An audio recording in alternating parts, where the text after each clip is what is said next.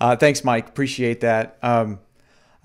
I was joking around with Mike yesterday about this as well. If he's learned anything about running BSides Greenville, hopefully at this point he's learned that if you want to ensure your conference either gets canceled or delayed, you invite me to be the keynote speaker. For those of you that don't really know what I'm talking about, in 2017, BSides Greenville, we had like a freak winter storm, I think it was, in the spring or in the late winter that caused BSides Greenville to get delayed about 6 months. And then, of course, he turns around and invites me again for 2020, and then all of this happened. So it's ironic, it's funny, it's an inside joke, but whatever. Another inside joke is this Oksana Bayul comment up here, and we might get to that here in just a moment. But you're here to see a talk called Sucking at Capitalism. Okay, that's the name. I realize this is the first time most of you are hearing this. I didn't really give it to Mike with enough time to get it out in any type of marketing or anything. But that's the name of the talk here, and it really kind of revolves around ethics in the business of InfoSec. Once again, I'm Tim Tomes, also known as Landmaster 53. So I've been around long enough to see things done a lot of different ways. I've helped start a consultancy. I've helped resurrect a consultancy. I've worked as a senior principal and managing consultant, started my own training company. This company also does development and consulting work. I've been a director of training for an organization. I've been a contract trainer. I've done quality assurance for several training companies. I was a senior leader for an NSA Army certified Red team, or NSA certified Army Red team. And I was the guy that built the curriculum for the Army's first cyber training program, which has since become the cyber branch of the Army. And so I say these things not to pat myself on the back, okay? I say them because I've seen a lot of different organizations do fee-for-service work. And I've had a chance to learn a ton from my own experiences, but also the experience of others because the leaders I've got to receive mentorship from during that process. And I've formed some opinions about how we do ethics in InfoSec business, and I'm just here to basically share those opinions. Now, another funny, probably the only funny point about this whole talk is well, I'm getting ready to like slam all over capitalism, at least the way that we're currently doing it in InfoSec. And then my good friend Adam Anderson, whom I love dearly and I know is listening right now, otherwise known as the Nancy Kerrigan, because he is the Upstate ISA's second favorite speaker. He's probably going to get up and tell you to do all of the things that I'm telling you not to do. Okay, so the irony there is real and it's funny. So feel free to see this as kind of a preemptive flame session for everything that Adam's going to talk about. I'm sorry, Adam. I love you, brother. I'm sure you'll have wonderful things to say. So I usually start talks with a disclaimer. And you know when you see a slide like this that I could potentially be saying something that's going to get me in trouble. All right, that's basically what it comes down to. Number one, I'm not going to name any names.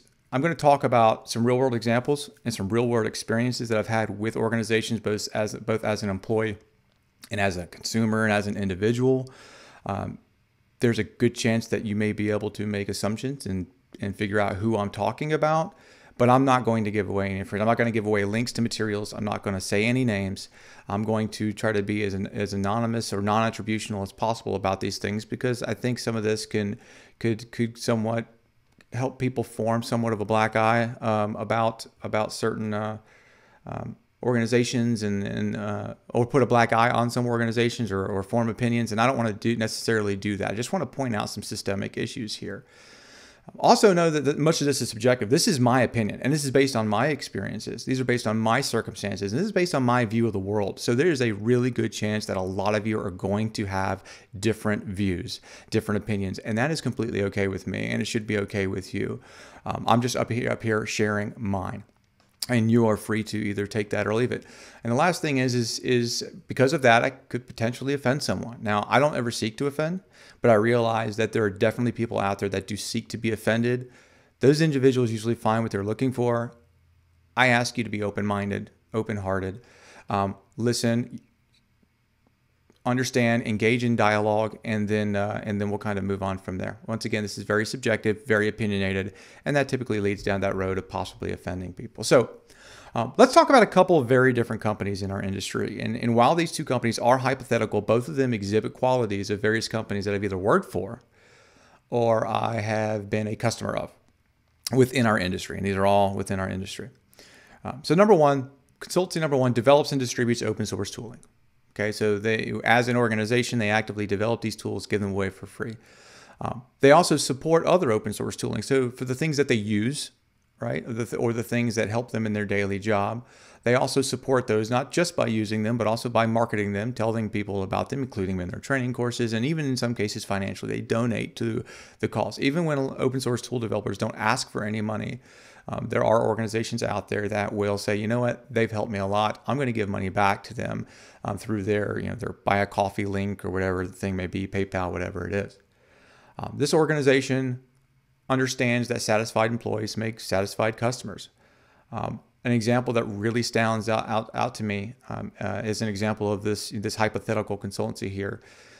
Is I had an opportunity to go back and be a part of an annual party for a company that I once worked for, and at one point in time, the owner of the company brought all the people together, and the families were there and everything. So it was a really good, wholesome family environment. And the owner pulled everybody together and said, "Hey, look, we did really well this year. We made a whole bunch of money, and was very transparent in literally giving numbers. Right, we made X number of dollars more than we expected to this year. And yes, everybody gets bonuses and yada yada yada, but I've decided that instead of trying to take this money and try to do something to bolster technology at the company or add a new thing or do this or that or find ways to spend it so that we can reduce our tax overhead or whatever it is, just gave it away. Said, look, I'm giving it to you guys. I'm giving it back to the employees that make our customers happy, because our customers are the ones that are paying us to do this work, and you're the ones that are making them happy. I'm cutting everybody a check, and these checks were not small. We're talking 4 or 5 digits. To these individuals. And this was in addition to bonuses that were already going to be paid based on performance and so on and so forth. And so that kind of thing just speaks to me and says, hey, this company understands that satisfied employees make satisfied customers. And they went the extra mile to ensure that their companies were, or not certain that the companies, but their employees were well taken care of. Companies that use rates to throttle work. There's a lot of different reasons you'll see rates change. But in this particular case, I've seen organizations that will not just raise rates because they can, but they'll raise rates because in a lot of cases they can't. And by can't, I mean they can't satisfy the amount of work that's coming in. That they got a good reputation, they got a lot of folks coming in, but they don't feel like they can find enough skilled labor to do the things that they're being asked to do. Sometimes they'll raise their rate in an effort to reduce the backlog. Sounds crazy, sounds counterintuitive, but I've seen that happen before as well. Transparent use of qualified subcontractors. So this is kind of important to me because I do a lot of subcontracting work, and I've also been on the other side where I've hired subcontractors. It gives people an opportunity to start and grow similar businesses. And someone would say, well, why on earth would I foster competition? The reality is there's more work to be done than there are good people that can do it. So the more small companies, the more organizations that can get started and get up and running, the better off our industry is going to end up being in the long run. And also this transparent use of it is being just transparent about business practices, right? Like I do not have subject matter expertise here, so I am bringing in somebody in that does, and I'm being transparent about that, and it helps lead into trust and things of that sort. Believes in quality over quantity. And this goes in a lot of different directions, both in the things that they do and the things that they purchase. And the end result of all these things is no one in this particular company is necessarily filthy rich. Okay. So what's the common thread of all these particular bullets here? Well, I would say that they're focused on a culture of giving versus a culture of receiving. And this is something that a lot of companies, I think, talk about. And while they talk about it for a while, rarely does it stick. Right? Rarely does this stick, but when it does, it absolutely shows there are people. You can see it through your interactions with that particular organization. But the problem with this particular consultancy right here is we look at it and we say, wow, they really suck at capitalism. So let's look at consultancy number 2 here. Consultancy number 2 bids on any contract with cyber in the title. I have been a victim of this myself personally. Before PBAT, my practical Burp Suite Pro Advanced Tactics class ever went live, I taught it for an organization privately first as almost kind of a beta run through the course. And it was the result of an RFP. They reached out and said, hey, we would love to be the first ones to do this. However, we have to go through an RFP process, yada, yada, yada. We're going to literally copy and paste your description of the course into the RFP, so that it's like there's no way anybody else can do this. It's proprietary information, right? And so they put out the proposal, and I bid on it, and I was really surprised to get the email that said I lost the bid. And so I reached out to the organization. I said, hey, look, obviously at this point in time that I've lost the bid. Just want to let you know that I'm a little concerned because I know what you were asking for, you cared about, and I'm not sure how an organization can come in and bid on something that is proprietary, and coming from one of the individuals that's known as being an expert with that particular thing, a subject matter expert in that field, by a company that couldn't even find a website for on the internet.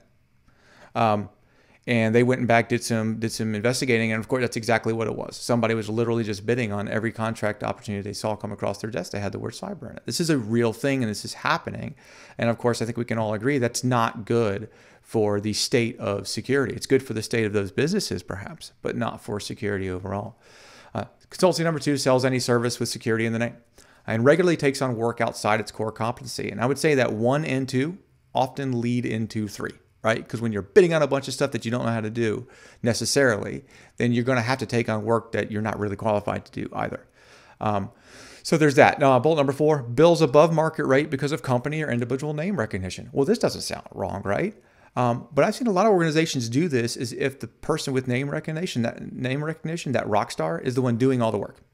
I have literally seen proposals from companies that always include the bio of the rock star, even if that company never intended for that particular person to fulfill that contract, but they sell it as if that person is. And I believe we call that in business the bait and switch, right? That's the InfoSec version of bait and switch. Hey, Rockstar is going to do this. Not really, okay? Maybe when you're in a chat channel, when we hop on a phone call or do an email, Rockstar is present. That person didn't do the work. Because it's impossible for them to do everything that these organizations are taking in for work. The next one, the bill's the same inflated rate for both the rock star from bullet 4, as well as the senior and junior analysts. Here, I would ask people to raise hands if I could see you, right? But have you ever seen a consultancy that asked for a different rate for Rockstar X versus College Grad Y? Now, I would imagine those exist. I would imagine there has to be tiered rates or tiered offerings in some organizations. I've just not seen that happen. I've seen it talked about. I've not seen an organization do it. But there is a big difference between the quality of the product, right? A better asset's going to get paid more. Okay, so they justify that higher rate, but all too often what we see is that inflated rate that person's justified to bring in is actually applied universally, and that's done for a lot of different reasons, most of it to not be transparent. Okay, so this is a big problem, and it's a problem that's of scale, right? And it's fed by demand. There simply aren't enough people to do the amount of work that's available in our industry and to do it well. So the bigger a consulting firm gets, the more people they need, the more competitive hiring gets, the lower the skilled talent pool becomes for that organization. And the skilled talent pool grows for the industry as a whole is growing slower than the attack surface itself. So the impact is that a company grows, talent pool gets watered down, overhead costs grow, but the quality goes down and the rates go up. Okay. Now this demand then leads to the temptation to satisfy all comers, which goes back to these top 3 bullets here, right? And obviously, as they're saying here, they simply can't provide a quality product when this is happening. So the end result is watered down security for the consumer at the same or higher premium rate. And the worst part is that the consumer doesn't know any better and believes that they're continuing to receive a quality product based on either brand or past performance. And to me, it just doesn't seem right. But I'll get into that here in just a moment. So the next one, it seeks VC capital funding or acquisition. Is this not the American dream, right? To get bought out by millions of dollars and retire at the age of 35. Okay, so the temptation of taking that big payday is where it gets tricky for companies with good intentions. Like if you have bad intentions, it doesn't get tricky. This is exactly what you're out for. But if you have good intentions, it can get tricky here because once investors get involved, things can go very quickly from model number 1 to model number 2. Do people become rich that way? Absolutely they do. But often they become rich at the cost of the community and the people that both trusted them and trusted in their vision. Okay. So in contrast to the previous example, what's the common thread in all these bullets right here? Well, to me, it's a clear focus on maximizing gains, and sometimes those gains are coming at the cost of others. Now even though this example here is about consulting, the model is not unique to consulting. Product and training vendors are equally affected. And InfoSec is full of people and companies that are taking advantage of the fact that their citizens or that their clients, right, they don't know any better. So rather than take responsibility and help our clients understand, right, these organizations are capitalizing on lack of knowledge, right? But this company, consultancy number 2, this company excels at capitalism, okay? Now, while these bullets are synonymous with what many would consider capitalism and properly functioning capitalism, I'm going to spend the rest of this presentation making the argument that this is the result of capitalism done wrong, done due to the greed of man, and not to the core tenets of what capitalism was founded to be. So we'll start that argument now. Okay. And I'll start it by briefly defining not what I think capitalism is, but what capitalism is, okay, and then shedding some light on the origin of it. So here in bullet number 1, Google defines capitalism as a system in which a country's trade and industry are controlled by private owners for profit rather than by state. Okay, so it's pretty straightforward. Our Constitution gives us the freedom to buy and sell property for the purpose of profit. Now, does that mean that profit is the ultimate goal?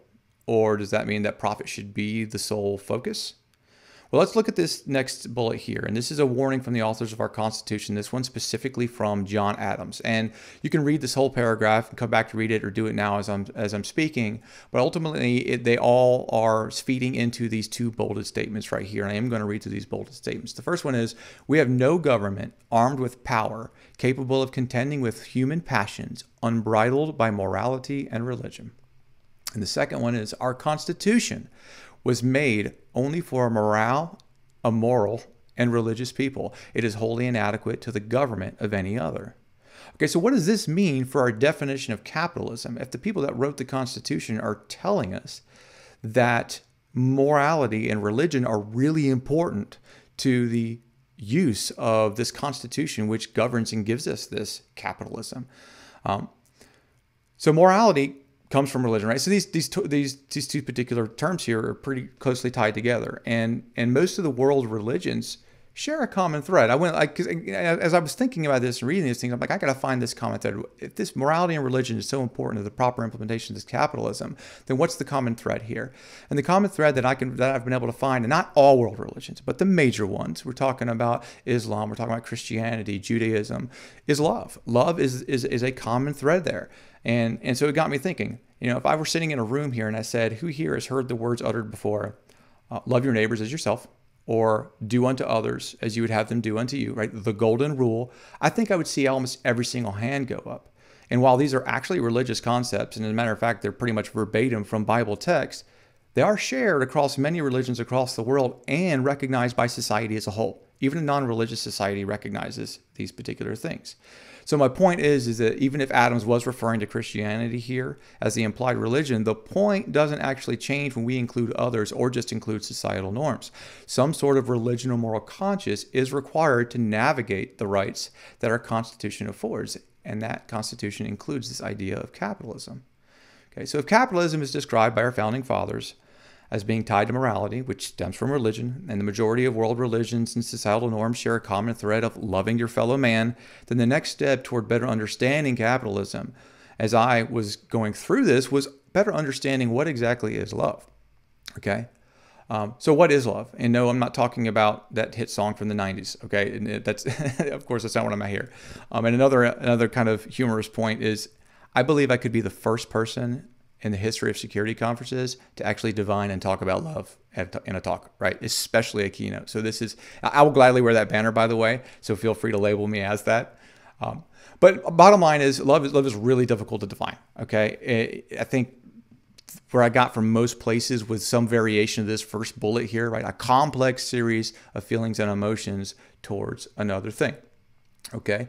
But it's really difficult to define, and the definitions are all over the place. And so what we see, the world religions, which I have that common thread of love, what they do is they aren't able to define it either. So what they do is they actually take it and they try to say what love looks like, give examples so that we have an idea or an image or a visual of what this thing called love is. So Quran, with regards to love, says that Allah is with those, Allah loves those who are of service to others.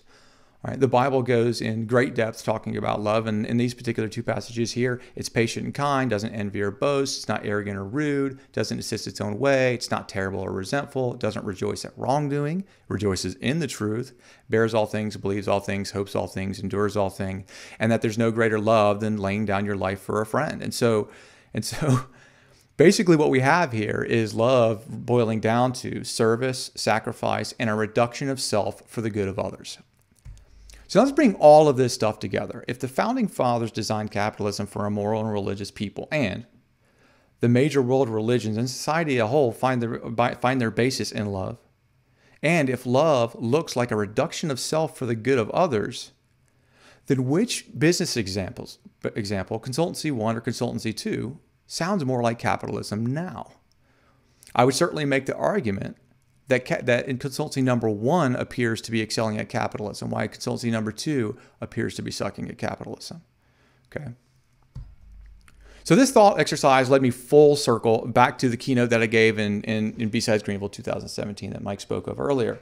And the talk was called InfoSec Proverbs, the Tim Tome's Top 10. And basically what I did was I just wanted to put together like the top 10 lessons I've learned, whether it be about business, about technical stuff, about personal development, professional development, whatever. That was my first time ever doing a keynote, and I felt woefully out of place, just like I do right now, because I'm much more technical than I am anything else. Definitely not a thought leader by any means. But I just wanted to kind of like just throw those things out there. Hey, these are some things I could share with people that are looking for mentorship. So I created a talk around that. And number 7 of that particular list was, it is better to give than to receive. And the point that I was trying to make is that pretty much applies to everything that I've been a part of and everything that we do within the InfoSec industry. I mean, mentorship, software, training, workshops, seminars, conference talks, whatever, right? I'll give you some examples of those. Let's look at mentorship. If everyone's giving mentorship, then who's receiving mentorship? Everyone, right? Same thing goes for like service, right? If everybody's serving everybody, then who's being served? Everyone, right? This is actually a biblical concept, but once again, it does not require being a follower of Jesus to understand that this just feels right. If we are all giving, then everyone is receiving, okay? Point number 2, like the software here. Giving away software like Recon NG has done more for my career and my quality of life than selling it ever would have. It has led to countless job opportunities. It's probably been 80% of the development skills that I've acquired over the years have come from my continuous development of that project and rewriting it over and over again. Quick story about that. Early on within the development of Recon NG, I had folks come to me, actually corner me at a conference and say, hey, look, we're developing open source intelligence gathering tools, and we're looking to make them subscription based. But you're giving away something that directly competes and in many cases is better than what we're doing, and it's not fair, or not necessarily fair, but they were angry about that. They didn't like the fact that I was doing it. I was preventing them from capitalizing on a need that they saw that others had. And as I looked back at that, because that was years ago, I think Recon NG came out in 2014. This may have been 2014 or 15 when this happened.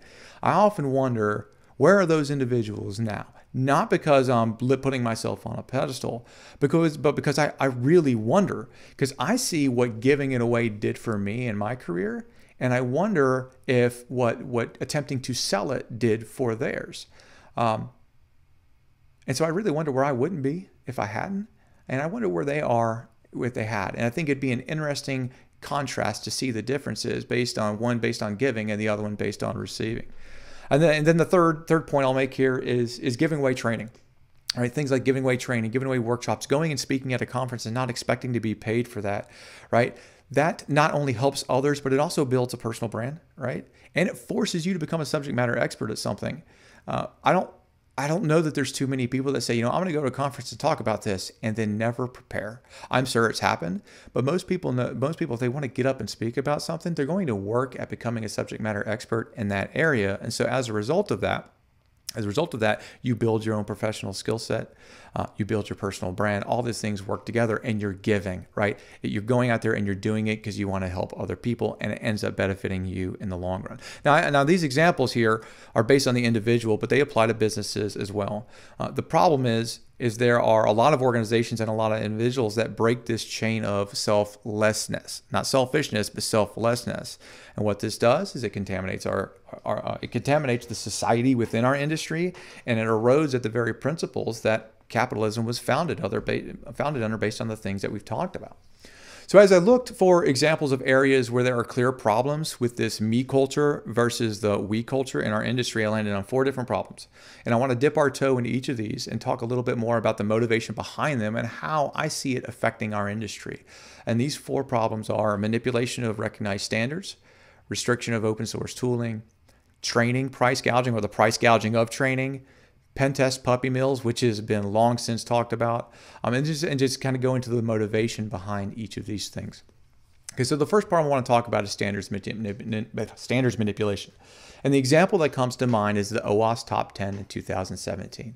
So for those of you that aren't aware, the OWASP Top 10, most of you should be aware what the OWASP Top 10 is, because as far as web application security goes, this is some kind of sets the standard for where all of our assessments start. Like when you do web application security assessments, the top 10 are the minimum baseline of what you should be looking for and looking at and focusing on. So in 2017, this particular list was delayed, and it gets released every couple of years in a cycle. Delayed several months, and it was delayed because the draft included a really questionable entry. Okay, so what was questionable about that entry? Well, it turns out that the OWASP leadership had corporate involvement with a particular organization, meaning that OWASP leadership worked for a particular organization that released a product that particular year that focused on solving the problem that this new entry presented. Okay, so there was a ton of, essentially the list itself directly supported a conflict of interest for the leadership of the organization that released it based on corporate involvement that they had with private companies. And so luckily in this particular case, I mean, obviously that's a conflict of interest, right? So luckily the industry actually stood up, right? The industry stood up, called them out, and they went back and they pulled in some outside people that redid the analysis and re-released the top 10 a couple of months later. So things were fixed. But the bottom line is a manipulation of the top 10 could have had far-reaching effects. I mean, think about it, causing the community to emphasize on something that wasn't crucial as it seemed while downgrading the emphasis on something that was. The impact of that is essentially untold. It's impossible to calculate that. But think of potential compromise that could have happened as a result of that. And since people weren't looking for it, all these vulnerabilities could have potentially gone unseen or unchecked or unmitigated. I mean, I don't think go much further here to realize that that's just wrong. Okay, but why did they do it? What was the motivation? Well, the motivation here was clearly to capitalize on a position of power for personal financial gain, and at the same time sacrifice the security of a whole bunch of people, essentially everyone, to do that. Okay, so the second problem here is restricting open source tooling. Now, this really appears to be a noble effort. Okay, it's a noble effort that makes two main arguments. And argument number one is that bad actor capability is more important or more impactful than universal knowledge, of that capability. Okay, now the original paper spends most of the time making this particular argument, and it claims to use facts that support this point, but it provides essentially zero supporting evidence. Now, I expected as I read through this thing to see links and to see references and all kinds of stuff, because the person's throwing out a lot of facts and making sweeping assumptions, and I didn't see. And there's no links in there. There's just no links to third-party information, which tells me that that information is coming from internal, whether it's internal to him or internal in the organization. That information is coming from somewhere, but it's definitely not coming from a third-party resource that particular person is willing to point out. So, for instance, here in some of the flawed log that's gone into this thing, the author says that bad actors should be forced to invest in a capability in order to have it, and that an effective way to prevent them from possessing it is preventing public release of that capability. So my question to that is, what happens if a bad actor is willing to invest the capital and the time into developing a capability that we have disclosed and prevented from public release? All that does is it creates a gap. It doesn't actually get rid of any bad actors, but it creates a gap between the haves and the have-nots. Okay, there are still going to be the haves. There's still going to be threats there. But the problem is the good guys go from being fully aware to being virtually completely kept in the dark. And I actually look at this and say, well, if you're going to make that argument, the same argument can actually be made for the way, or to be made to say that we should no longer provide security patches for unpublished vulnerabilities. And I say unpublished vulnerabilities specifically, because the release of patches for unpublished vulnerabilities gives bad actors now the ability to reverse engineer and diff software, right, to find the patched issue and then create exploits for it. So no patches would restrict their capability, right? And that seems to be more important than knowledge of those issues. So if the benefit outweighs the risk with regards to security patching, then why not with tooling? And so that's some of the logic that you kind of see there. And now argument number 2 is actually a really good argument, right? There's no viable justification for obtaining raw offensive capability pseudo-anonymously. I can totally get on board with this as somebody that releases open source tools. If an author is willing to associate themselves with the tool, if I'm willing to say I wrote this thing, then the users of that tool should be okay with saying that they're using that particular thing. I can get on board with this. So it's not 100% bad argument. I mean, it's not 100% bad idea, and it certainly appears to be a noble effort, but what is the motivation? And you heard me kind of allude to it a little bit where I was saying that there was no information, that he didn't point to any public information, that most of it probably came from internal. And as I looked a little bit closer, I found out that the person that's driving this movement works for a company that would greatly benefit from any implementation of this idea. Right, they're one of the marquee names for all the kind of stuff, the information that would feed into this. They're one of the marquee names for an organization that would implement or assist in any type of legal regulation of that stuff. Right, they would be someone that the government turned to do this. And so I am making an assumption here completely. I totally don't know this is fact, but it certainly appears to me that this movement here could be motivated by a desire to capitalize in a way that hampers many of us operationally, while greatly benefiting a few financially. And whether it's done for noble, whether there is some nobility behind it or not, what is the motivation here? Now, unlike the OWASP issue, this one's not resolved.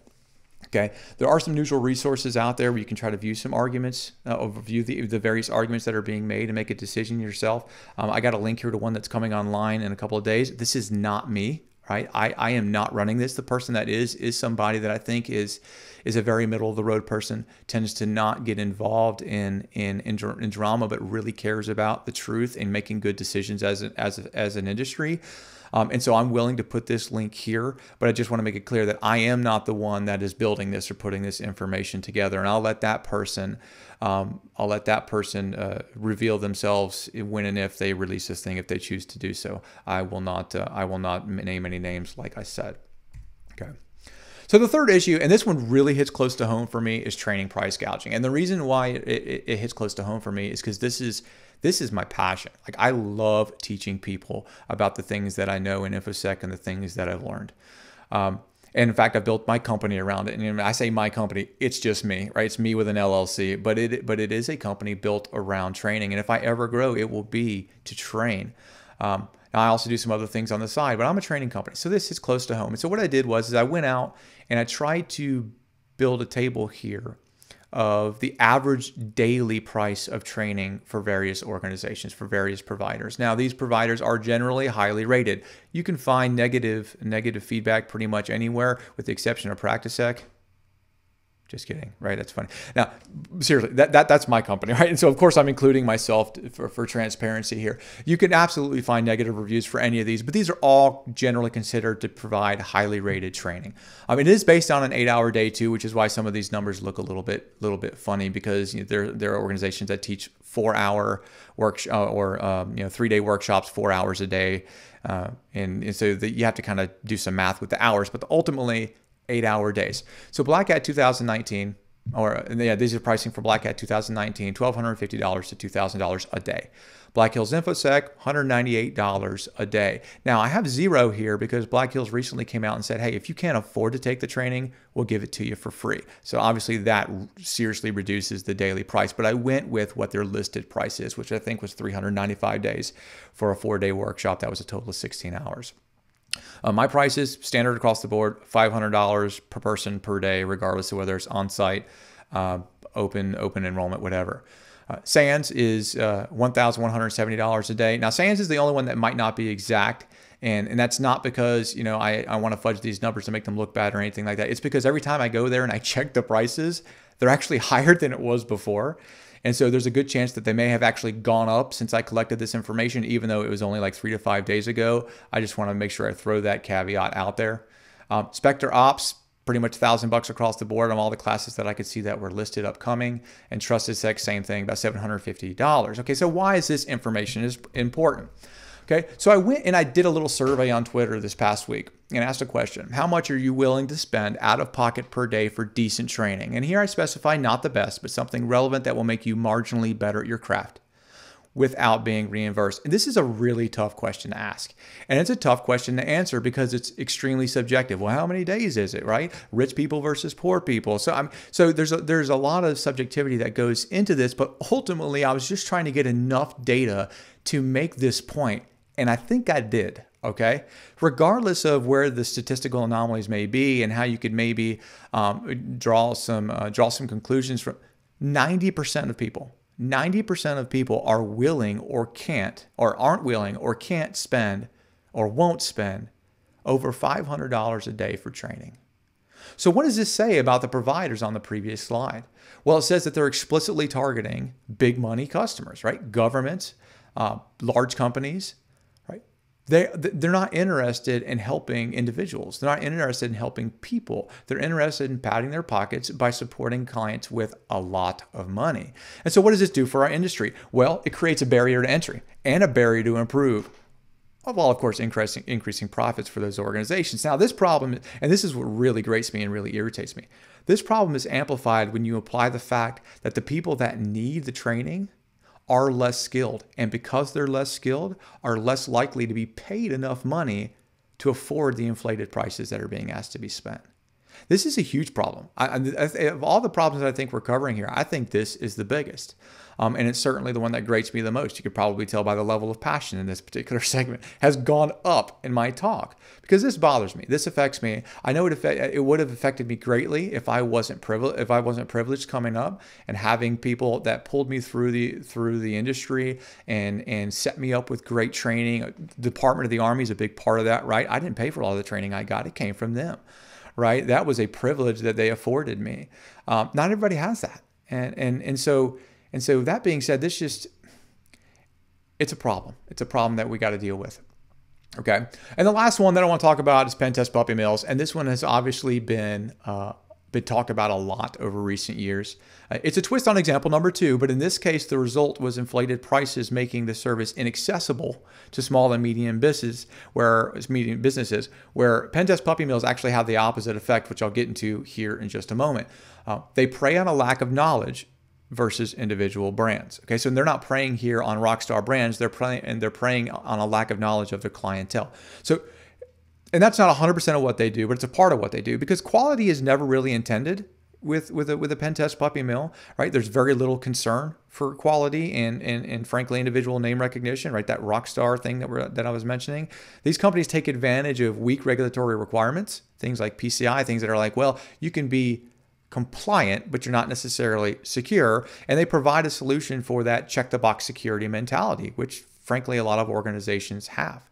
Right? They sell these services with a sense of confidence in providing a service that they don't actually specialize in. So this also goes back similar to example number 2, but instead of being enabled by that brand recognition, these pen test puppy mills are enabled by their low rates.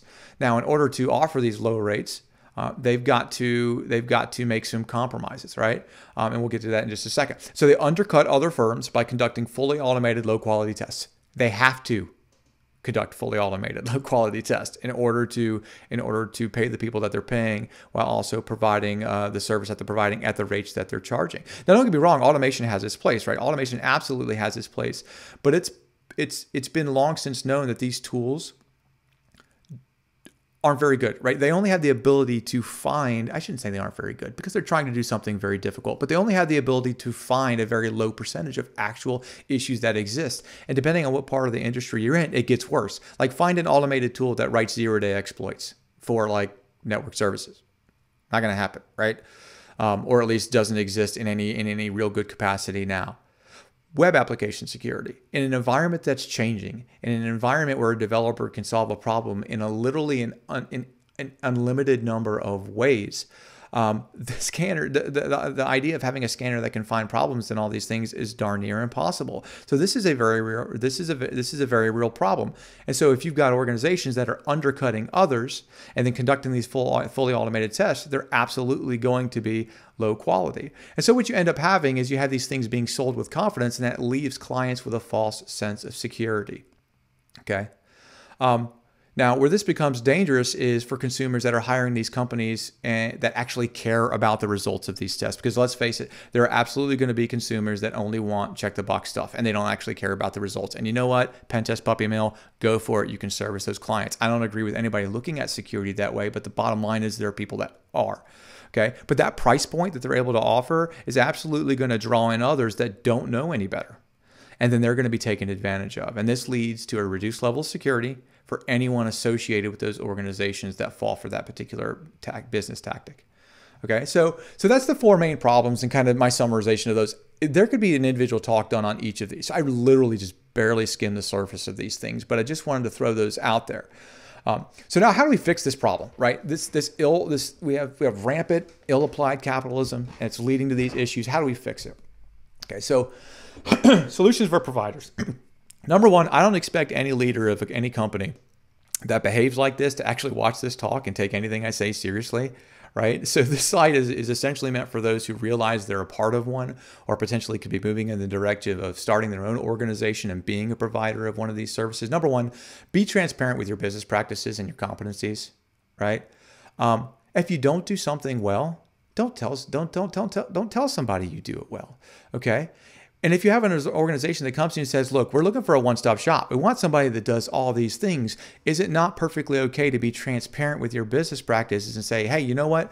That's not something I do well, but I do know people and I will find a quality subcontractor, or I will lean on one of my quality subcontractors to actually fulfill that part of the competency that we lack to give you this full product that you're looking for. There's absolutely nothing wrong with that.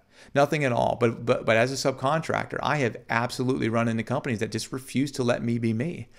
And what's absurd about that is how hard is it to say, Tim Tomes, I wonder what his credentials look like since he's conducting my test. Google Tim Tomes, founder of Practical Security Services, LLC. That's not who I hired. Right, so it's not even really a secret in most cases, so why not be transparent about it to begin with? Anyway, soapbox. All right, so they offer different tiers of service, or for you, offer different tiers of service based on asset proficiency. Once again, it makes sense. If you've got a rock star, charge rock star rates for that person. They're worth more. They're going to work faster. Chances are they're going to be more efficient and get things done quicker, but that doesn't mean that it should be the same rate as a result of that, right? You can up the rate for somebody that's going to be more efficient and a better asset. That just makes sense. That actually feeds into what our founding fathers had in mind for capitalism. There's nothing unethical about that. Price training so that it's accessible to all. And this kind of goes into the next bullet. Just stop being greedy. Have a heart for others. Contribute to the good of everyone. And you can do that by pricing training so that it is accessible. I'm not asking you to give it away like Black Hills, right? In fact, Black Hills, I saw some people saying, take advantage, take advantage. I don't necessarily agree that you should take advantage. If you have the ability to give a little more, you have the ability to pay that $395, do it. There's still work going into that. And even though Black Hills isn't going to ask you to, if you have the ability to, do it. If you don't, then go get your free training. And that's a great thing that Black Hills is doing for you. But ultimately, just think about someone else other than yourself as you're embarking on this journey. Now, I get it. A lot of this stuff is much easier said than done, right? And ultimately, it requires a huge culture change. This is not going to be something that brand new guy just got hired or intern is probably going to be able to change within an organization. This definitely comes from the top. But one of the good things about capitalism, right, is the employees and consumers, we have the ability to drive change. And so those are the next couple of points that I'm going to go into. So solutions for individuals. This is for us, the individuals. Number one, share your tools and discoveries, but do it responsibly. Now, responsibly is a loaded term. Whole nother talk, right, on what responsibly means. But ultimately, what I'm telling you to not do is lock it away and make it inaccessible. Okay, Recon NG is kind of an example of that. And I have an interest, I think it may perhaps a different approach to kind of how I manage this thing. Responsible disclosure of Recon NG for me, or responsible distribution of Recon NG for me, is making it somewhat difficult to use. I did that intentionally. People ask me, well, why do I have to know SQL to do this? Or why is it difficult to set up the environment? Or why is the command structure built this way? Because I get hit up on Issue Tracker and Twitter DMs all the time from anon hacker with a guy with anonymous mask, I'm trying, broken English, I'm trying to hack my friend, I'm trying to dox somebody on Facebook. Can you show me how to do it with Recon NG? No, I'm not going to show you how to do it. You're not the intended audience, and I'm not going to contribute to that. If you want to use the tool, you're going to need to invest some time and some effort to do it. Now, I'm not requiring you to invest in such a way that you have to completely redevelop the tool, but I am requiring you to invest some time to work through the learning curve. And that's how I've chosen to make the distribution of Recon NG a responsible distribution. Okay. Affect a culture change. Once again, this starts at the top. So if you're near it, try to influence it. Don't sit idly by and watch our industry and your peers suffer for the sake of a few individuals' greed. Don't do it. You don't have to. And that kind of leads into number 3 here. There's more work than there are good people to do it, and that results in a ton of opportunities. If you're a valuable asset, consider finding a new job. Consider moving. If a company experiences a mass exodus of talent, that sends a pretty darn strong message to the leadership of that organization. If anything can drive culture change, that may be it for employees. Okay. Number 4, don't support companies that hurt the community. Plain and simple. Don't support them. By supporting these companies, all you're doing is emboldening them to make it worse. So if you've identified any companies that, and I'm sure many of you as we've gone through this talk have said, organization comes to mind, 1, 2, 3, however, don't support them. All right, if that's an organization that you pour money into on an annual basis, don't do it anymore. The next slide, I'm going to cover ways that you can compensate for that, but just don't do it. And then the last one, call it out. Right? As an industry, we're pretty good at self-policing. I would say we're pretty good at that. Making these kinds of things known and getting the word out, I think goes a really long way to fixing this particular problem. In fact, this entire talk is me calling it out. All right. I mean, if that didn't hit home pretty much immediately when I said that, that's what this is. This is me calling out these particular problems. I see an issue, and I want to make it known so that we as as a community can fix it. Okay. So now solutions for consumers. What can consumers do? And by consumers doing, I'm talking about individuals or companies that are purchasing these services, whether it be training, whether it be consulting, whether it be development support, whatever. Number 1, avoid the one-stop shop.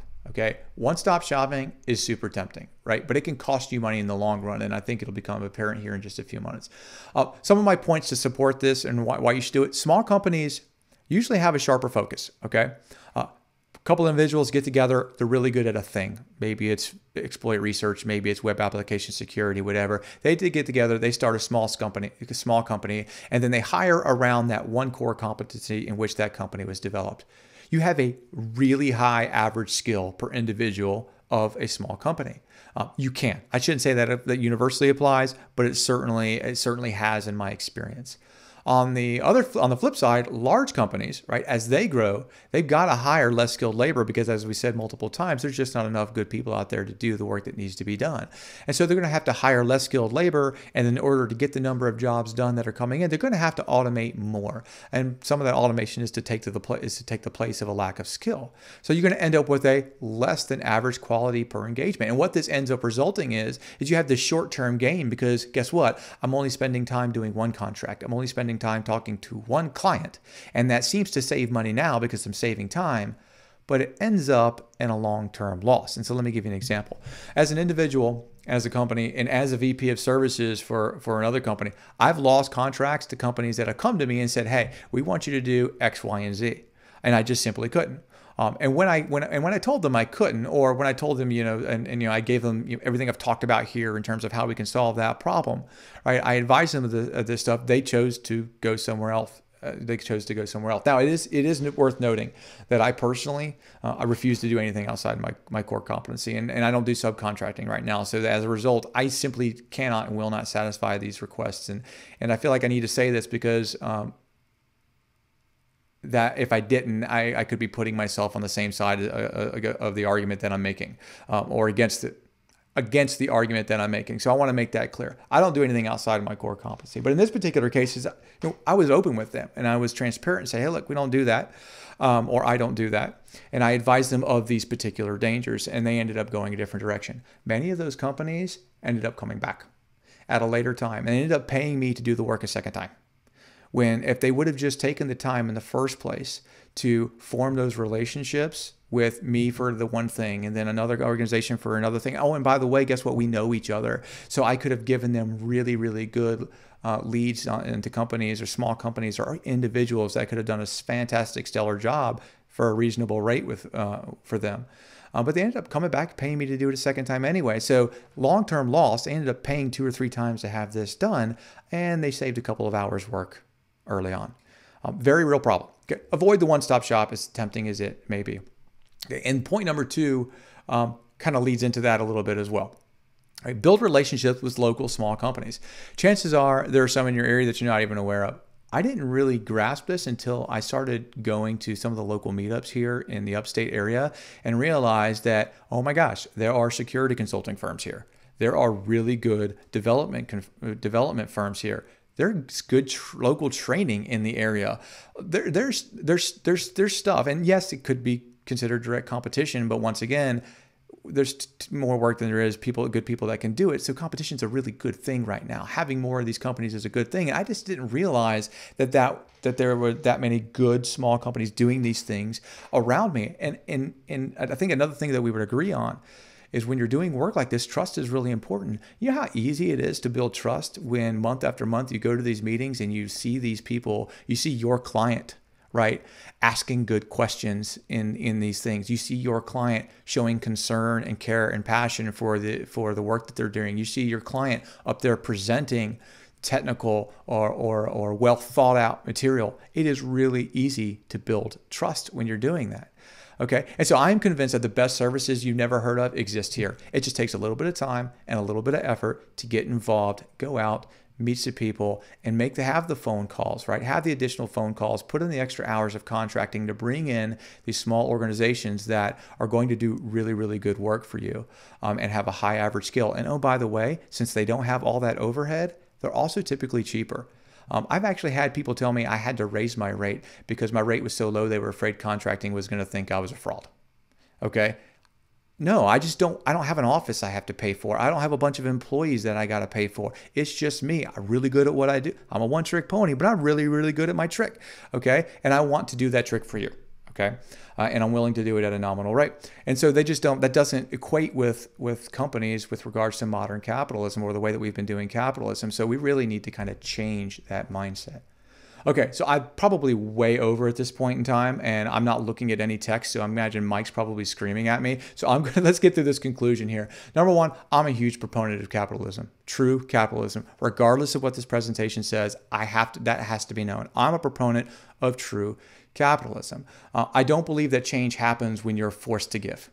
Right, and feel free to go down while I'm saying this and read this verse at the bottom of the page. When you're forced to give, there's no heart involved in it. And when there's no heart, there's no change. Okay, capitalism, true capitalism, gives us the opportunity to choose to give, to choose others over ourselves. And that ability to choose is a change of the heart. And the heart is the only way that we're going to fix this problem and many other problems that are very relevant in our culture and our country right now. And as I've said, current capitalistic tendencies rooted in itself are not what the founding fathers intended. And I hope I help people see that today. There are absolutely companies doing it right. I know I pointed out some things that could potentially be wrong, but there are absolutely people doing it right. But in the cases that those are wrong, we all have a part to play. And we all have a part to play as a part of the solution. And I hope I've been able to present those to you as well. Ultimately, we have a choice between the good of humanity or for the good of self.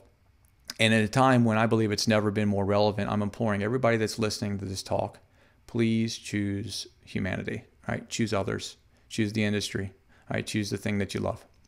So with that, I'm going to conclude this presentation. Mike, please steal it from me because I have totally blown your timeline, brother.